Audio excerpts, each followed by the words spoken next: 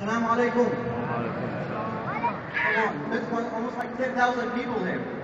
The whole room should be shaking when I say Assalamu alaikum. Dear brothers, it was narrated that Umar ibn Khattab, in the days of the Eid, he used to do the takbeer. And when he used to do the takbeer, he was sitting in the corner of the Medina. The whole people of Medina, they heard the takbeer. And that was, there's no mics, nothing. These are the best days to do form of worship. And I know all of us here are waiting for the salah. But a lot of us waiting, doing nothing. So why can't we invest in that and doing the takbeer and do it from your heart? Make it strong. We want to have this, the whole being really shaking of your takbeer. Because, to be honest with you, I mean, I see a lot of you not warming up yet. I don't know how you're going to pray. You know that the prayer has like 7 takbeers before and after. So we want to make sure that we have our throat is really warmed up. Even if you drink your gin water coffee, that doesn't going to work. I mean, I understand that. So we want to inshallah do the takbeers together. Do not be, lazy about it. Just be enthusiastic. You're doing it for the sake of Allah subhanahu wa ta'ala. You want your heart to feel it, so you have to say it loud, inshallah. So we're going to start doing the takbir, but I don't want just only these few people doing takbir. Everyone else, inshallah, should be doing takbir. Is that deal? And if you guys are doing very well, inshallah, we'll start the prayer earlier. How is that? Good deal? Inshallah. Okay, then. We'll try the way.